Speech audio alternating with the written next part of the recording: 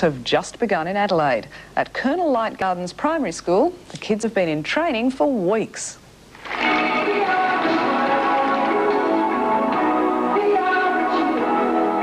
The Olympic spirit remains alive and well, as the opening ceremony showed. 12 countries were represented by the Year Ones, who'd organised their mini-Olympics, complete with cycling heroes from Barcelona.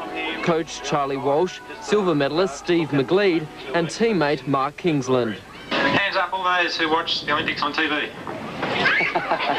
Do you enjoy them? We would like to present you with one of our gold medals. Thank you. Then, after the weeks of preparation, the games began. Tunnel ball was the most hotly contested, but enjoyment was the priority.